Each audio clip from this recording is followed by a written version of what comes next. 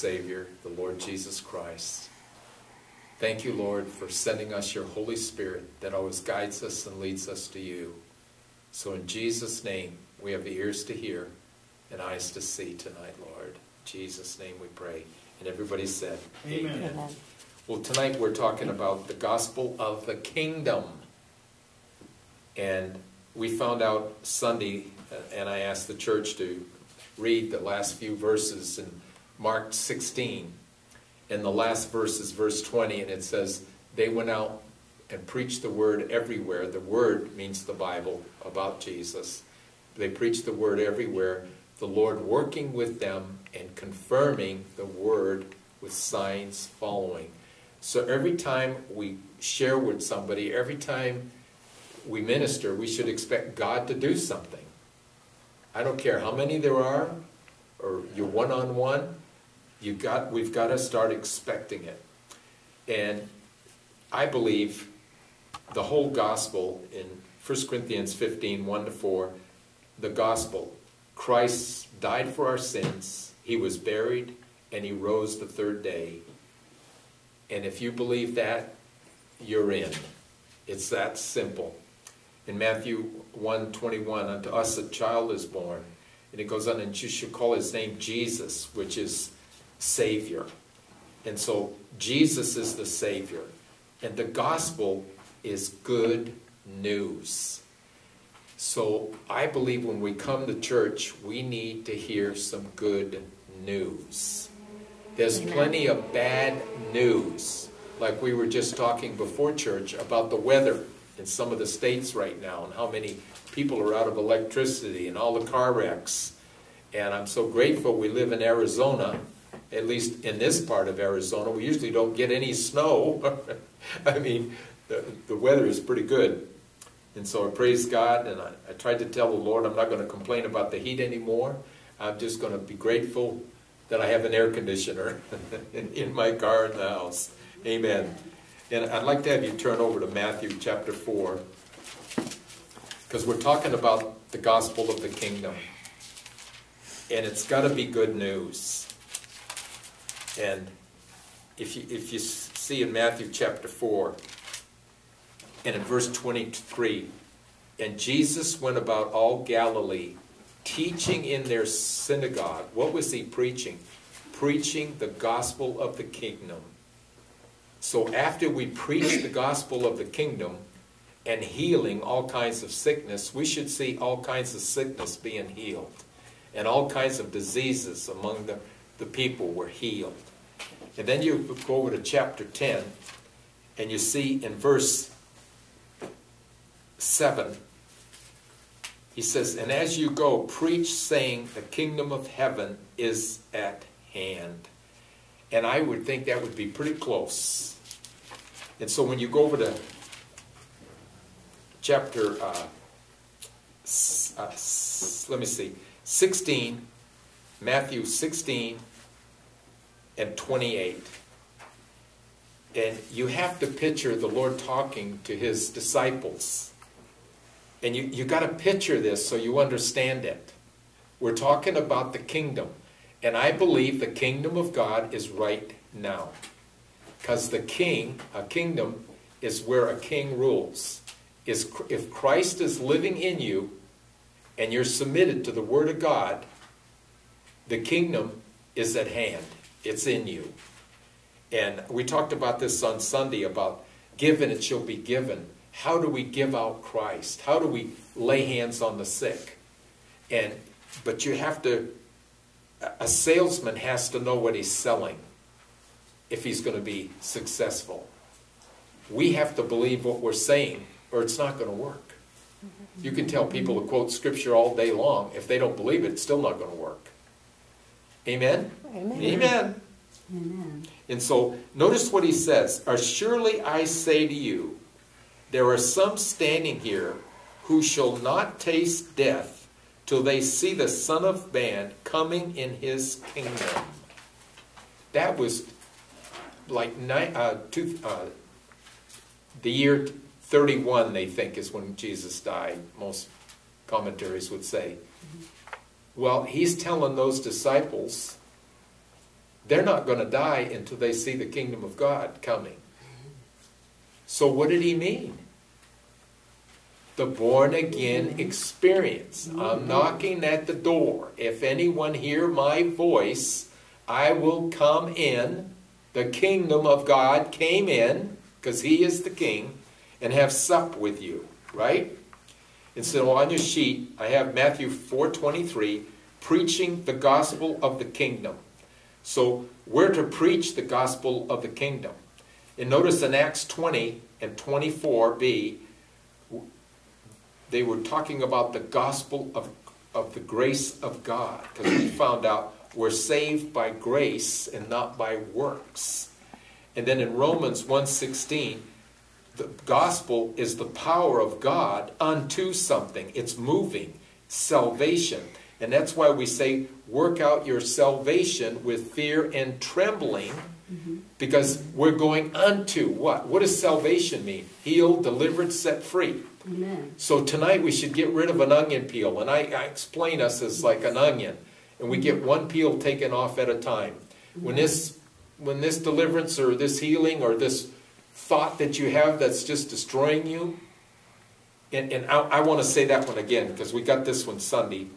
And Isaiah, this is not in your notes, 54, in verse 17. It's the last verse in Isaiah 54.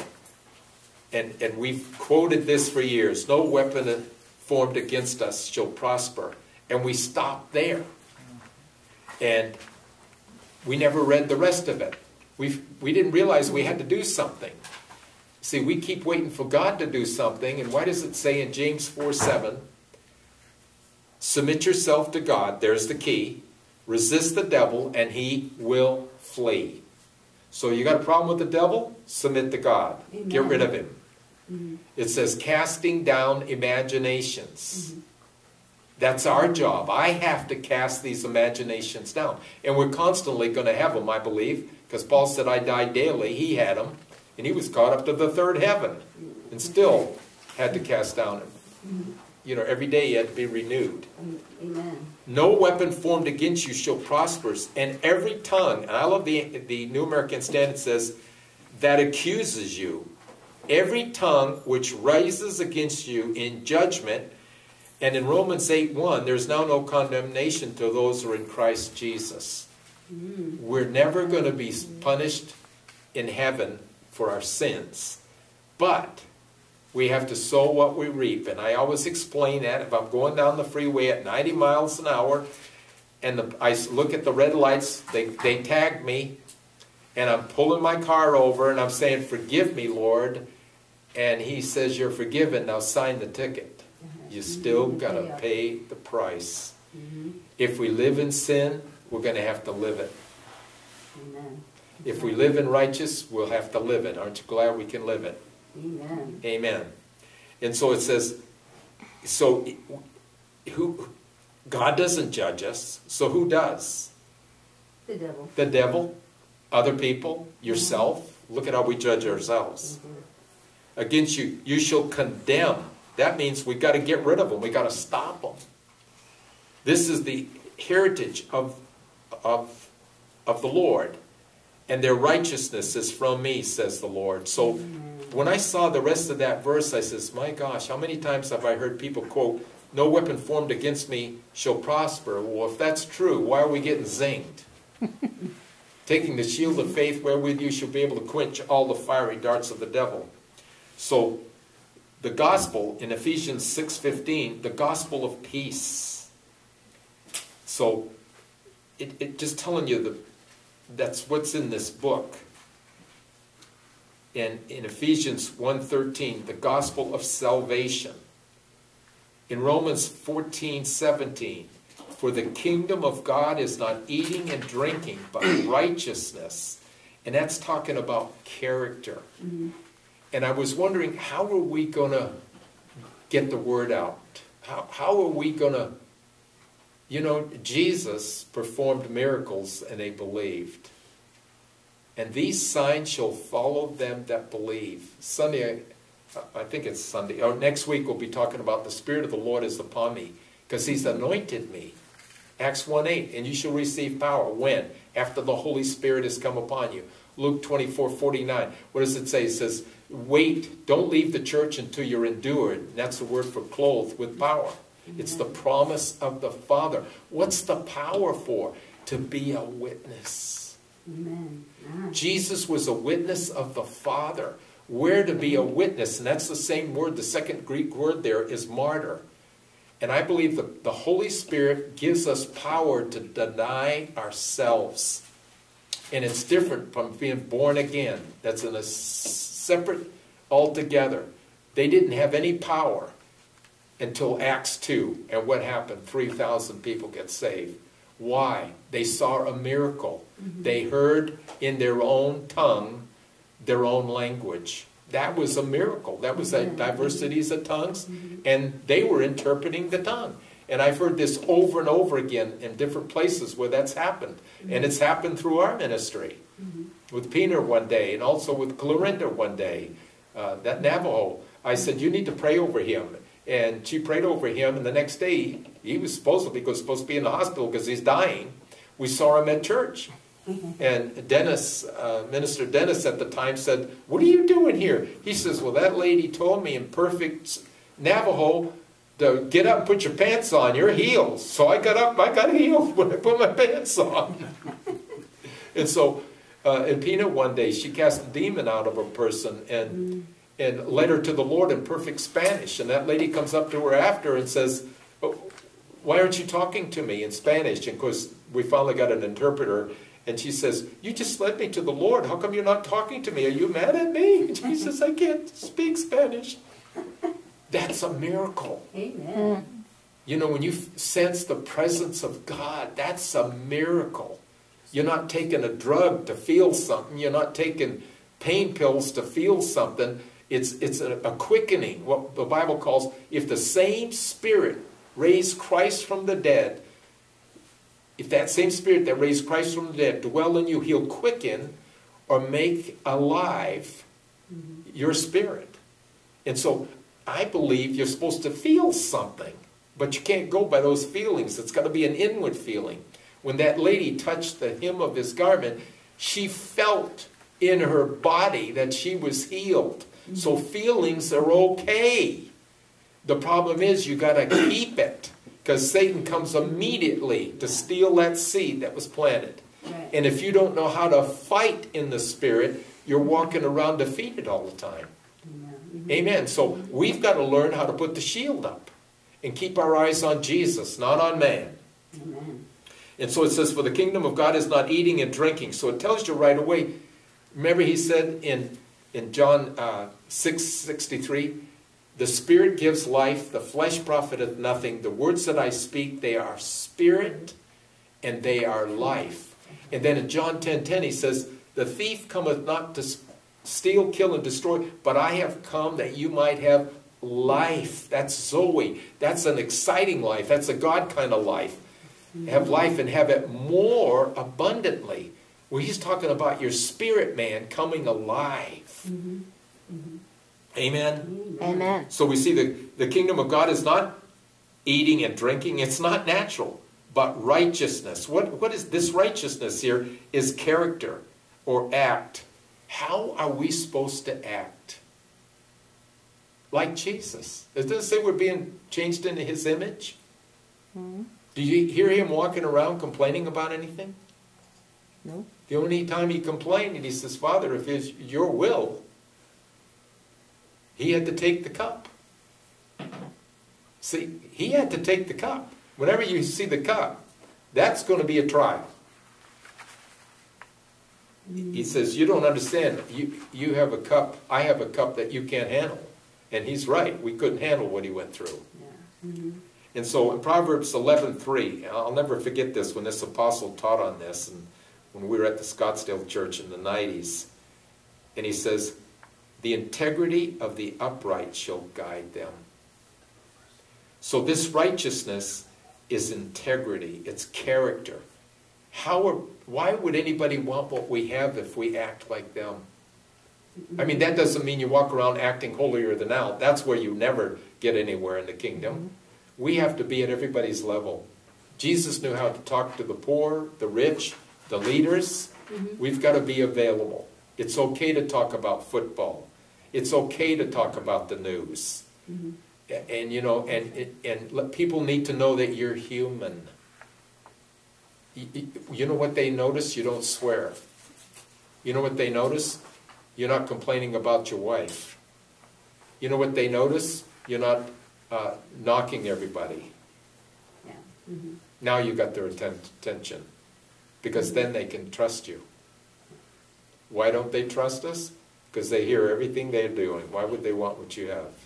Mhm. I'm not saying you that way because you're all perfect. You're right. Wrong. Well, at least we got a laugh out of you. So it's righteousness and peace. And I do want to turn there because in Romans chapter 5, we're talking about the kingdom. We've got something to give people.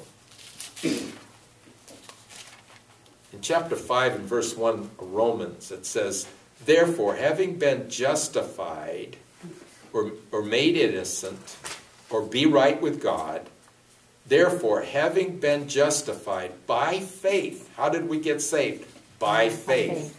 What did we do? He measured us the measure of faith and we accepted him. He even gave us the faith to receive him. And that's in Romans 12 and verse 3. Therefore, having been justified by faith, we have peace. We have peace. Everybody say it. We have peace. What do we have? Peace. Why do we have it? He says, the peace I give unto you, not as the world I give unto you. And so we already have it. But we don't know that we have it. Come on. Mhm. It's already in you. Amen. You just stop for a moment and you say, oh, Yeah, there it is. take a deep breath and blow out all the garbage and just relax. We have peace with God through our Lord Jesus Christ.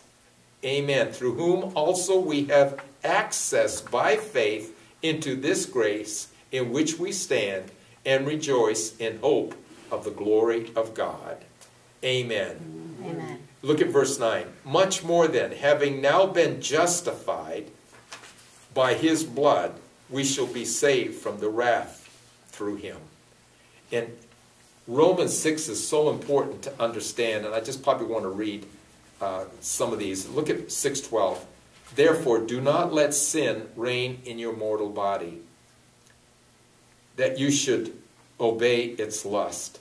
Notice, he's talking about how we were baptized, the blood has covered us, and yet he says, and looking in verse 13, and do not present your members as instruments. It's amazing. That word is, let me see, weapons. Think about what's being said. If you're disobeying a God, you're a weapon against yourself. Anybody get that? Yeah. And do not present your members as instruments or weapons of unrighteousness to sin, but present yourself to God as being alive from the dead. We were dead in trespasses and sin, Ephesians 2:1. And your members as weapons of righteousness to God. So I can even make my soul come against me, or I can use my spirit to destroy that stinking thinking that I have. Amen. Because I can cast down these imaginations. So we've been given the peace. That's Romans 5:1, John 14:27, and joy. He's even given us his joy. And I want to read that. John 14. Because the gospel is good news. We don't need to hear bad news. And I got to throw some things in once in a while. 15:11. John, let me see. I just had it too. 14:27. Yes, that's peace. But the joy is in 15:11. That's why I was confused. These things I have spoken to you, that my joy may remain in you, and that your joy may be full. Amen. Now, how's it going to be full? This is my commandment, that you love one another as I have loved you. And I'm going to talk about this on Sunday, about bearing fruit. There's all kinds of fruit we can bear. And one of them is love. And notice chapter 17 of John and verse 3. And this is an eternal life, that they may know you, the only true God, and Jesus Christ, whom you have sent. That's something to be joyful about. Verse 13. But now I come to you, and these things I speak in the world, that they may have my joy fulfilled in themselves. We're supposed to be walking around in joy. We're allowing the world to control our expressions, our feelings. And I didn't say, I'm not pointing the finger at anybody, I'm saying we. You know, what are we listening to? What are our eye gates seeing? And those are things we got to think about. And it says, the kingdom of God is not eating and drinking, but righteousness and peace and joy. Where? Where is it? In the Holy Spirit. And the Holy Spirit is the promise of the Father. And I gave you the scriptures in John 14. And we're almost there, but let's at least read the one in John 14:15. And this is one of the reasons why we're not seeing the greater works. There's two reasons for verse 12. And one of them is in verse 14. It says, if you ask anything in my name, I will do it. Verse 15. Notice, if you ask anything in my name, and that's an if, that means, verse 13, that's what it's talking about. Excuse me. And whatever you ask in my name, that I will do, that the Father may be glorified in the Son. Excuse me. So, is your prayer going to glorify the Lord? Scott, could you get me a water? Oh, absolutely. Excuse me. And I'm right in the speaker. I got a cough there. I swallowed wrong or something. And whatever you ask the Father in my name, that will I do, that the Father may be glorified in the Son.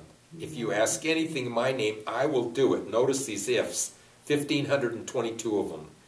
They're all conditional. If you love me, keep my commandments. What's his commandment? 13:34. A new commandment I give to you, that you love one another as I have loved you, and that you also love one another. So the commandment is that we have to love one another. We don't have to like each other, but love is real. Amen. Love, you die Amen. for somebody. Amen. That's what he said true love is, you die. And I've had people say, well, I'll pick you up for church as long as it's on my way. That's not love. Love is, I'll go out of my way to pick you up. Love is, I'll go out of my way to meet you. Not, well, if I'm here, I can talk to you. If not, I can't. You know, we all have excuses. I'm not pointing the finger at me, too. And so, did anybody see that about the Holy Spirit is the promise of the Father, right? Amen. And notice what it says here in chapter 14 to continue.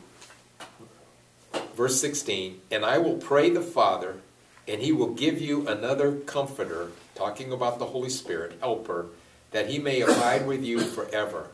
Everybody say forever. Forever. So if he's going to abide for you forever, how are you going to lose it?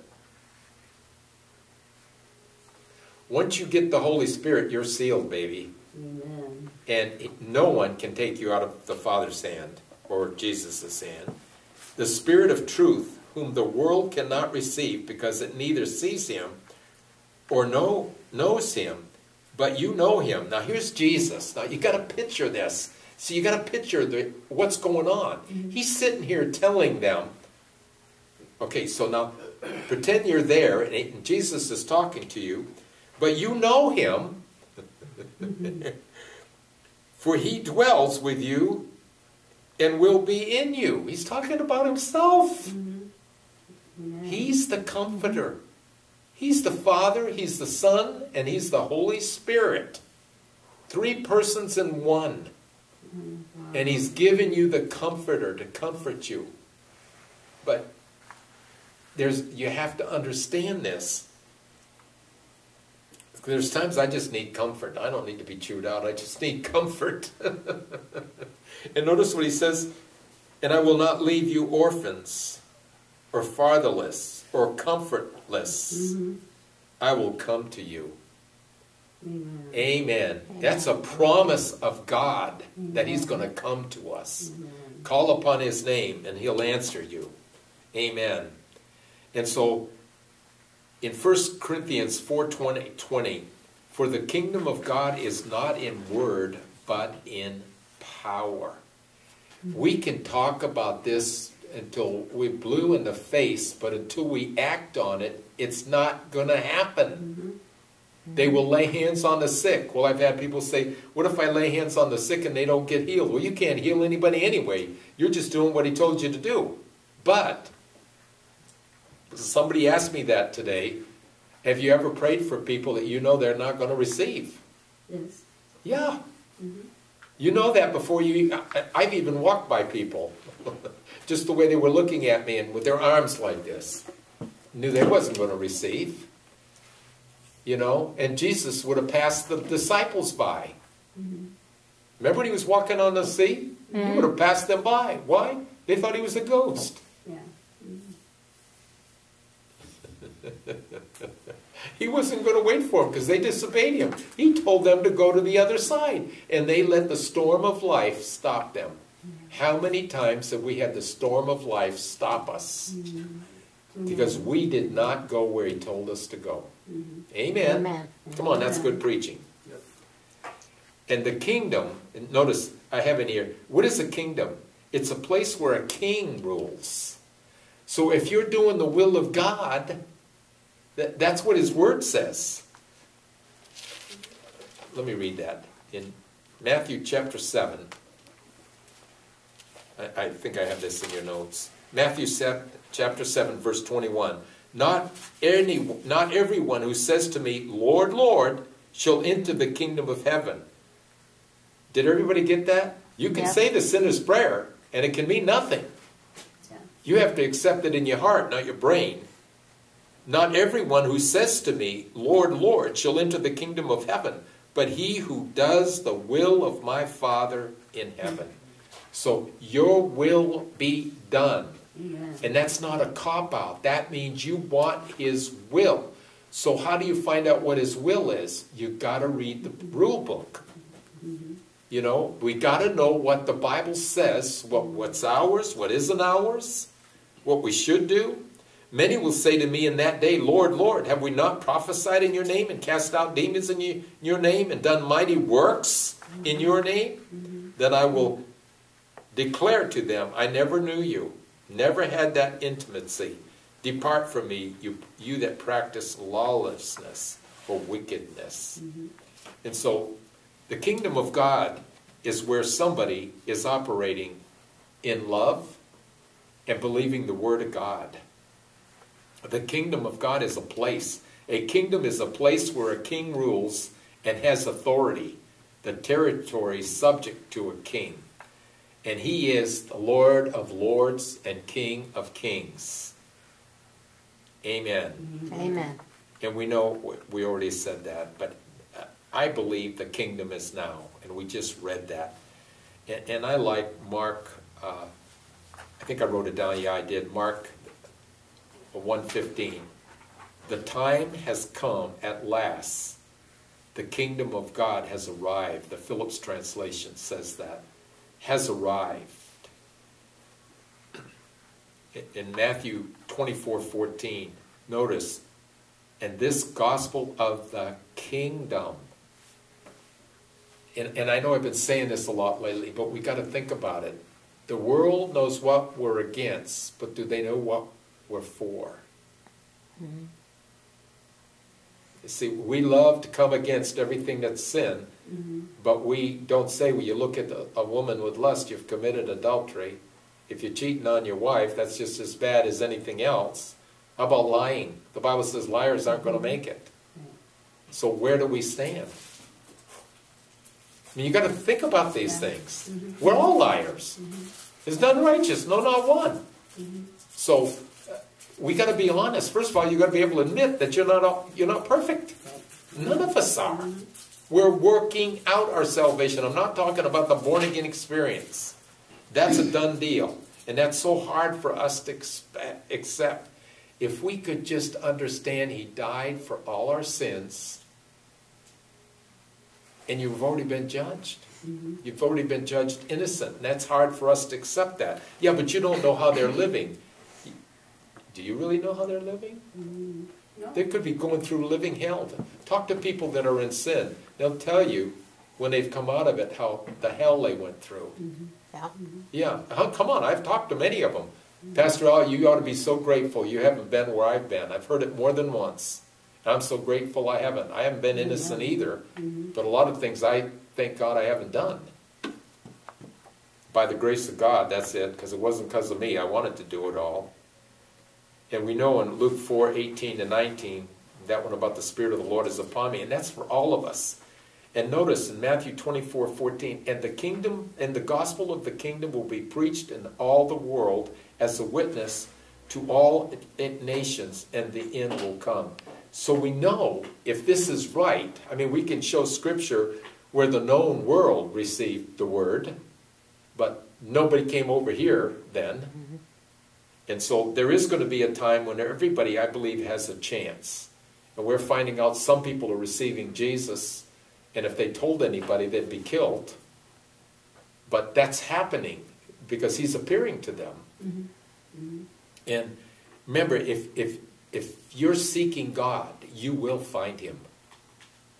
And we have a hard time with that. The eunuch, Philip gets translated 17 miles so he could tell him how to get saved. And we see scriptures that show, I've had people say, what about the people that lived over here then? If they were seeking God, He's going to make Himself real. The Bible says He'll show Himself to you in the nature, in the trees, in the mountains. How can we be the only planet that I know of that has air? Why do we have air and the others don't? Try living on Mars, see how quick you last. Yeah, we can build a dome. But I'm just saying, this earth was made for a reason. Amen. It was made for us. The universe is ours too. Amen. He made it all for us. The rainbow, Barbara sent me a picture. We had a rainbow the other night, but it looked like back east, the 51 and the 101. I don't know if any of you saw that on the news, but man, that must be in another state. No, that was here. And I said, Barbara, look at the rainbow. And it went from South Mountain. I saw it right on this side of the mountain, all the way around. And I've got it on my phone, a perfect rainbow with another rainbow next to it. It was just gorgeous. And she put it on the internet. She's gotten so many likes. It was just beautiful. And so that in itself, why did God put a rainbow in the sky? To remind Him, it says, that we're never going to be, the world is never going to be covered with water again. So there's a reason for that. And the gospel of the kingdom will be preached in all the world as a witness to all the nations. And then the end will come. Mark 16:20, preach the good news. Where? It says in all the nations. So we still have a ways to go. The last I heard, there's a lot of people that have never heard about the good news. And we're not talking about a religion, do's and don'ts. We're talking about, if you love somebody, there's a like your elders, the respect we have we're to respect our elders. And are we learning this anymore? We're to respect authority. And we're supposed to pray for those in authority over us. And so there's just so many things as Christians we need to bring back some of those things. I mean, I was raised differently.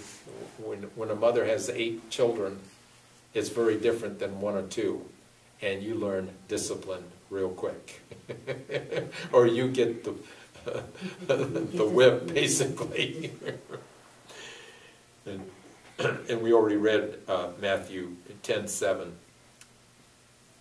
Go preach, saying the kingdom of God is at hand. I guess I didn't read that one. Raise the dead, cleanse the lepers. Freely you have received, freely give.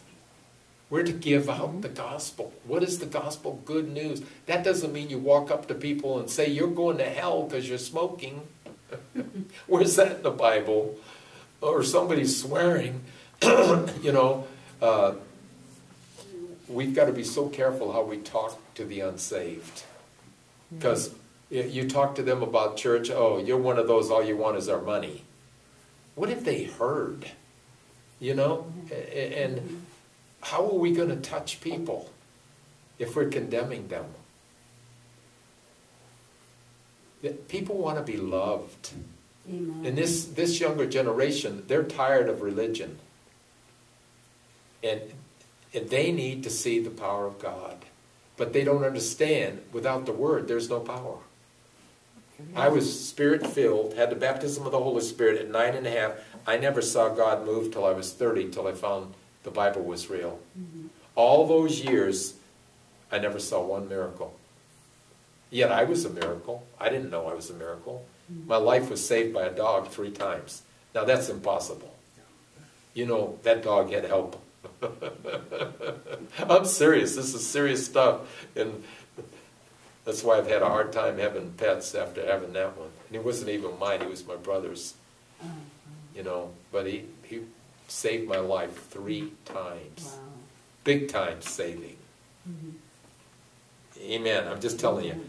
I didn't realize then it was God that saved me, Right. not the dog. Right.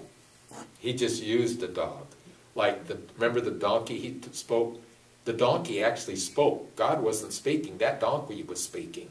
Well, how did that happen? God made him speak. Mm-hmm. If he can make a donkey speak, what can he do through us? Amen. Amen. Come on. That's right. We're so shy and so worried we're going to offend somebody. Well, try. How would you like to be treated? It's that simple. How would you like to be treated? Beaten on the, preaching, beaten on the table, and you're going to hell. Well, No. immediately they just turned you off. You know, you realize drinking is going to ruin your liver. Now they're going to get more. Telling a dick person they can't do it, they're going to just do it for spite. Mm-hmm. But you love them. We have one that's been a drunk all his life. He's going to be here to share with us Sunday morning, if he gets here, the Lord willing, in our workers' meeting. And he wants to tell you what a disciple of Jesus Christ is. It's taken him from 18 to 51 to find out what a disciple is. And I'm sure he's listening right now. Mm-hmm. So you better be here. Don't let the snow keep you.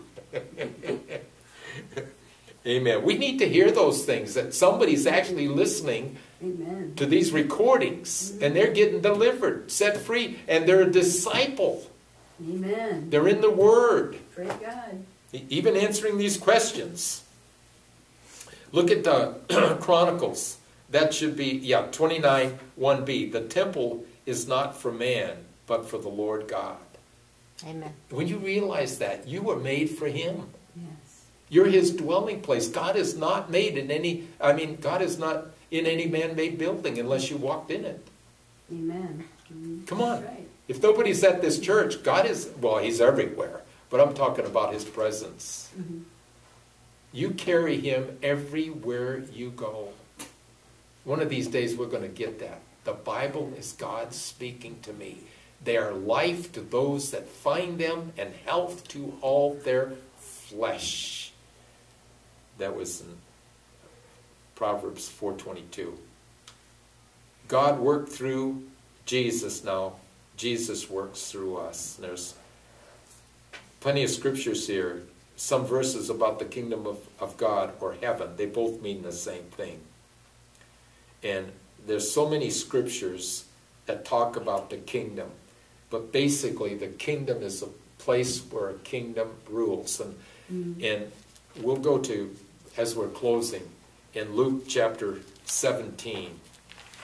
And I have so many scriptures to back this up. And in Luke chapter 17, and I'm going to start with verse 20.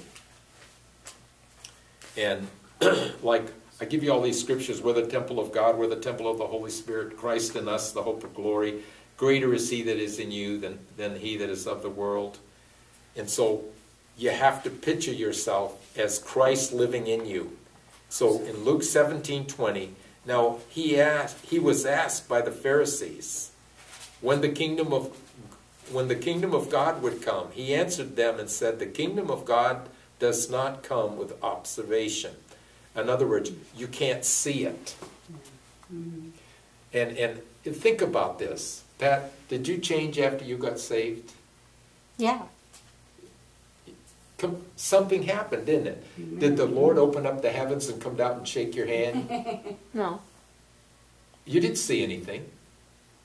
You just knew. You know that you know that you know. The Spirit bears witness with your spirit that you're a child of God. And so he says, no, you can't see it. It's a spiritual thing. God is a spirit. And what is a spirit? That's why we don't say ghost in a lot of places, because the word spirit is not a ghost. That's right. And the King James call it a ghost, but it isn't a ghost. A ghost is, what's that white ghost they have made used to Casper? make? Casper? It's not Casper.